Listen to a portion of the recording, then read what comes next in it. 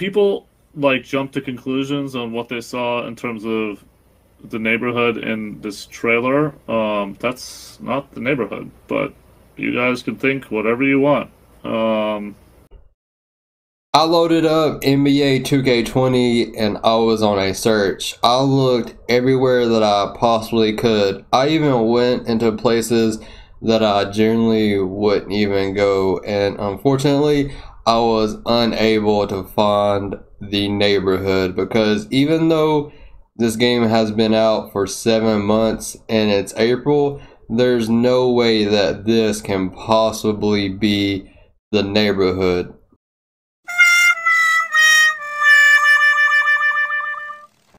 But unfortunately, like I said, I was unable to find a new neighborhood, but I was able to find the best jump shot on NBA 2K20.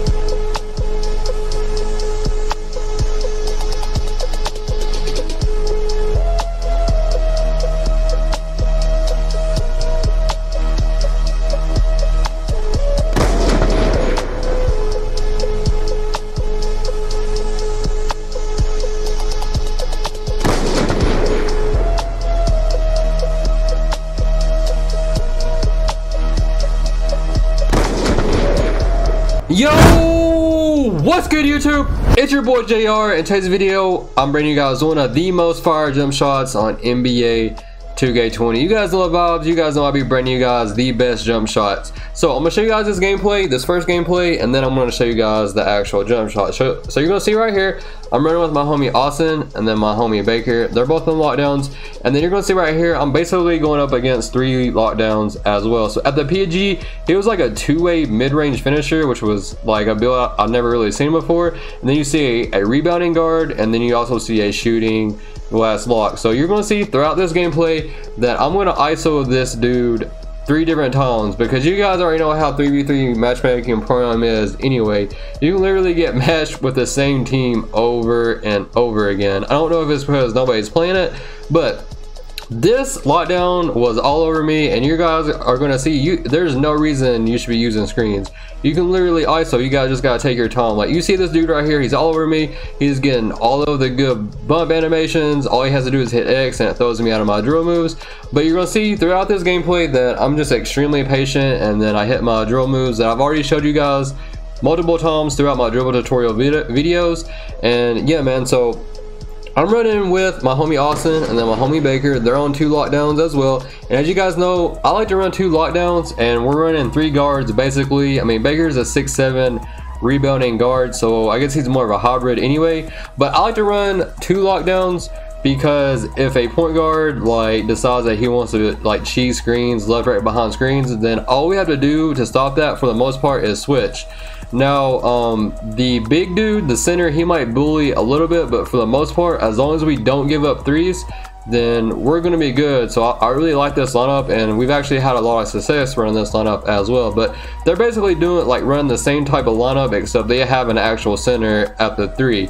But you're gonna see, like I said, throughout this gameplay, I'm gonna ISO these locks, it doesn't matter. And then it was kind of annoying, I can't lie. And you see right here, I was trying to hit the moonwalk into the behind the back, and I've struggled to hit that move. I don't know why, but I feel like if I'm definitely in my bag, nobody's gonna be guarding me.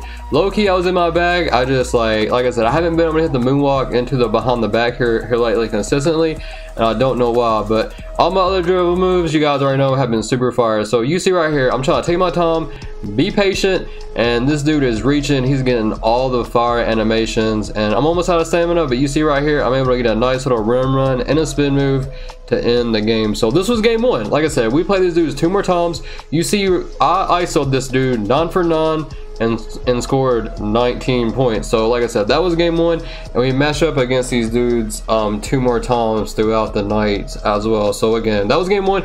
Shout out to those boys. You guys already know the vibes. It's always positive vibes in my videos. It's always big GGs, and this was actually taken from my stream, so I'm sorry that my overlay is kind of blocking the screen just a little bit. But yeah, man, this was a fire game. And the second game that I'm about to show you guys after I show you guys the jump shot was a good one as well. And then the third game that I played them, it was more of me like passing the ball to my teammates, but for the most part they were just like really crowding the 3-point line and making me take twos, which was actually really good defense. So yeah, man, that was game 1, and I'm gonna go ahead and show you guys the jump shot.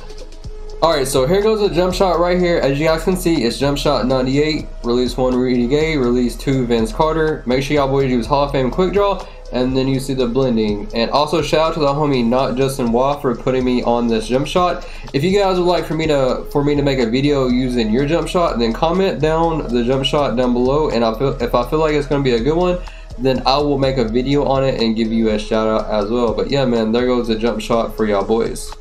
Alright, so this was game 2. Like I said, you can see right here, completely different dudes. So right off rip, this dude is still, you know, spamming X all over me. So like throughout this gameplay, like I said, if you're trying to ISO a lockdown, you have to be extremely patient, because if you try to like force your way into the lane, then more than likely it's not going to happen, especially against a good lockdown. But you see right here, you guys know the jump shot is fire whenever you hit your full whites, whenever you're not on a hot spot. So you're going to see right here, this was a straight kill. You guys already know that move is so fire, and I'm able to green this shot as well. And like I said, once I get the takeover, slasher takeover is so cheesy anyway. Like in my opinion, it might be the most overpowered takeover on NBA 2K20, but you guys can let me know what you guys think. So you guys see right here, another green light. That was a pretty clutch shot, because this game was actually really close.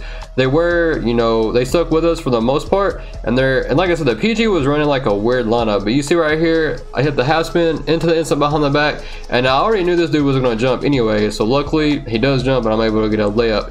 And then at the very end, they cleaned us up pretty much that whole entire possession, but luckily Baker's able to get the rebound, and he's able to put it back up. So you see right here, game 2, 19 points. I missed a couple of shots, but you know, I was still extremely efficient. So this right here, I believe, was the very first game that we played these dudes. So like I said, in this game right here, I didn't really score a whole lot. Like I was still going straight isolation. You guys know vibes. But in this game, it was more my teammates carrying me on offense and defense. So yeah, man, I was just trying to be patient, and then I was dotting my shooters whenever, you know, they were actually open. You see right here, I dot Baker. He hits a pretty contested shot right there. I cannot lie. That was a pretty lucky shot. But you guys already know Go Dahmer can be clutch sometimes. So you're going to see right here, I get a nice ankle breaker on the lockdown, and unfortunately I get baited right there. I should have easily, like, that would have been an easy bucket right there.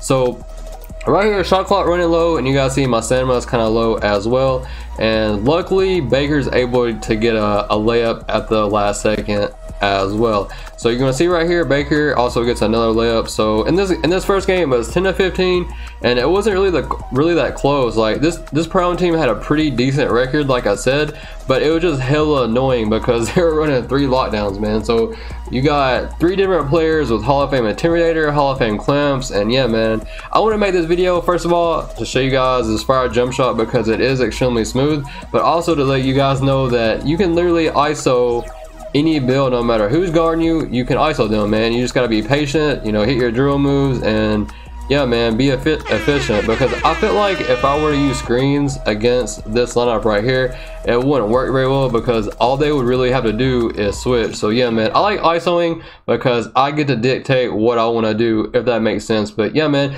thank y'all boys so much for all of the support. It really means a lot. Drop a like, drop a sub. That's all I have on the day. I'm out. Peace.